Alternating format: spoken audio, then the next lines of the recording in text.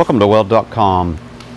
Appreciate your support over the years, your comments and your feedback. We've been having multiple requests for the monster coupon, and I believe Man Cub had asked me a while back to teach him how to do a little back feed, which is what I like to do on monster coupons. I want to tack this up. We're going to use the AHP, the new Alpha TIG 201 XD. Run the root pass on this. I'll run one side and I'll teach him this back feed method. I think he likes the lay wire. I'm going to try to get him off of that so we can do a little back feed, get some reinforcement in here. Let's get some gear on, we'll go right to it. Okay, I'm getting ready to tack up. I'm probably going to do this a little different than most guys do it, most people do it. I'm going to put 3 tacks in here. The first one's going to be at 12 o'clock.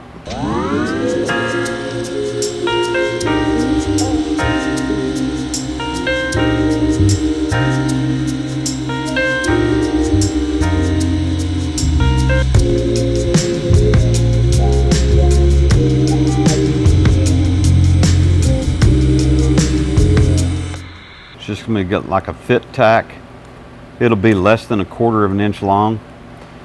The other 2 tacks I want to put in here at 2 o'clock and 10 o'clock.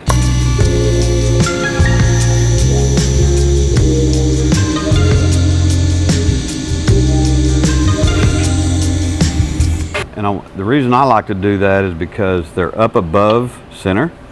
It leaves the entire bottom open. I can rest my wire against one of the tacks when I'm coming off the bottom, feed it from the inside. Also, I can tie into those most of the time without grinding them out and feathering them. I can just keep right on going, consume it, keep right on going and come up to the top. I'm gonna give it a go that way. Personally, I like to rest my wire against my tack, put my thumb against the bottom of the coupon over here, hit the foot pedal inadvertently, walk this in here off the bottom, get some reinforcement until I get up at such a point where I can wiggle the cup the rest of the way.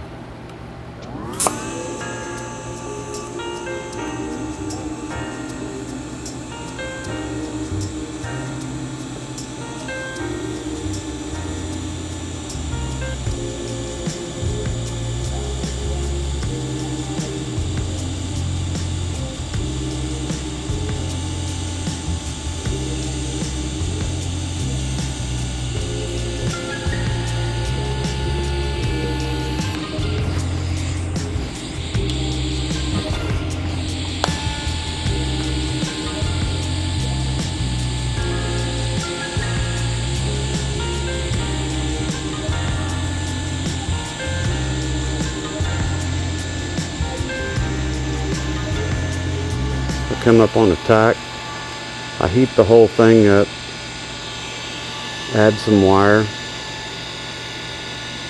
and I just consume that.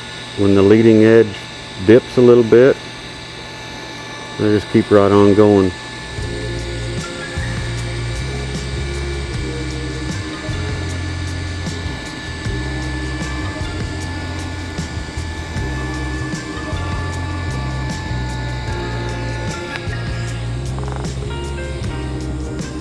And we have a root pass.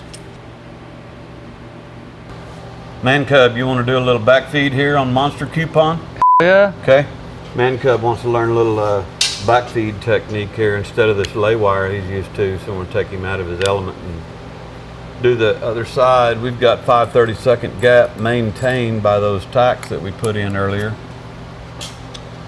Come off this bottom side, get it wet, put your rod on the leading edge, start building that profile, and you're good to go.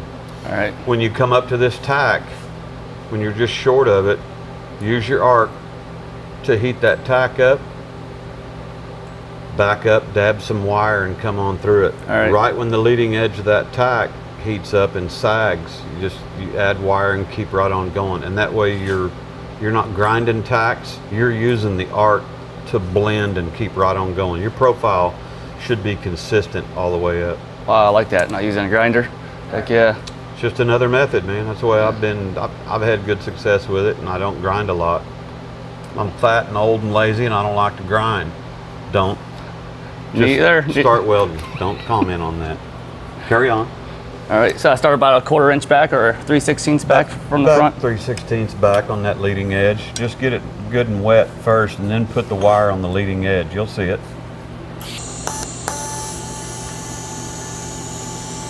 Put the wire on the leading edge.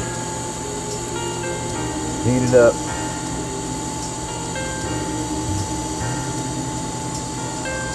There you go. You can take off. You're going to blend in.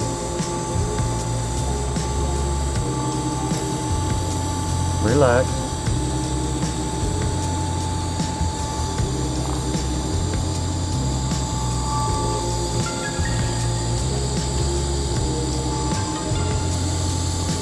I gotta readjust. Okay. You need to readjust? Readjust. All right. Except you came out of that awfully quick. All right. Now you got that piping porosity, so make sure you back up. Actually, we should grind that, but back up, consume that, and now keep going. All right.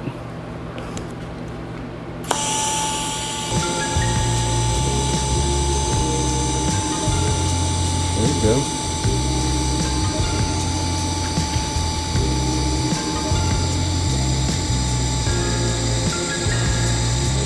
Just like that. You gotta keep the wire in the leading edge of the tool.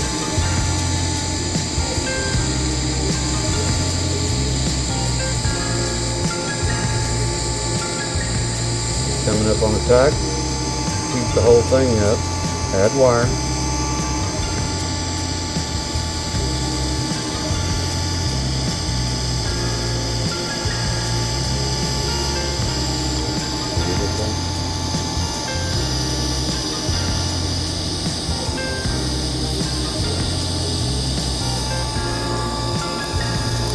Getting a little heavy there. You gotta keep the wire in the pool.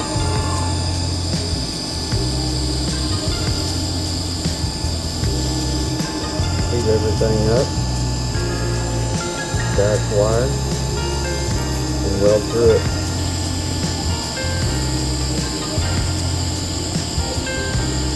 Weld through it about a 1/4 inch at least. Heat it up.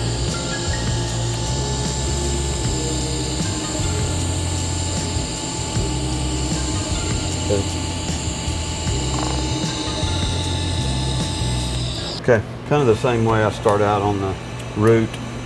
I will take, I'll take and put my thumb against this lightly just to come off the bottom until I can rest the cup up here, and then I'll walk it and wash the rest of the way.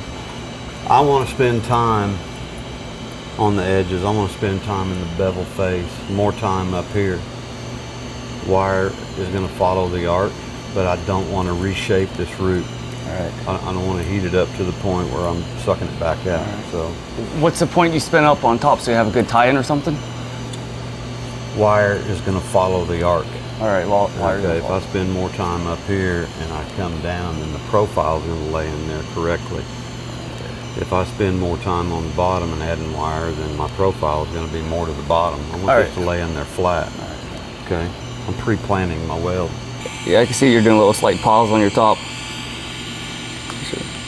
Yeah, and your I'm not trying to fill this up. I'm just trying to throw some beef in here. Gotcha.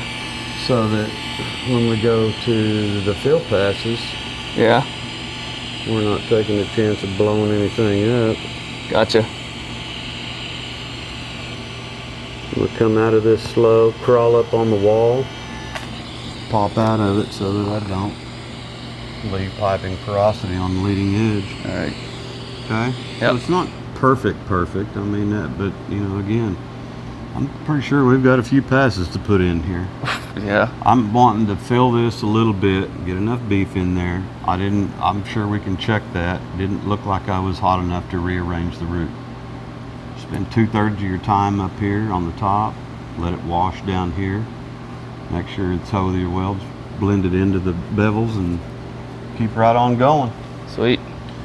I changed over to a number 10 cup so you'd have a little more room to I mean, you can freehand it in there too, so whatever's comfortable for you. I'm gonna probably do the wiggle since the... You can walk it off the bottom. Heat it up. Keep the wire up on top. There you go.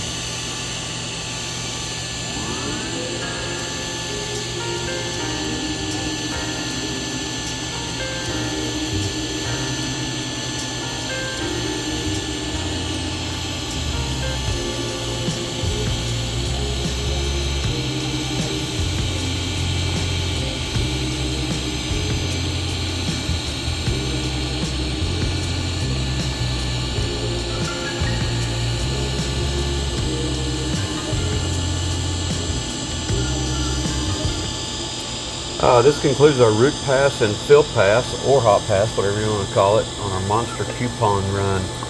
So again, we did a little bit different technique. We put tacks at 12 o'clock, 10 o'clock, 2 o'clock.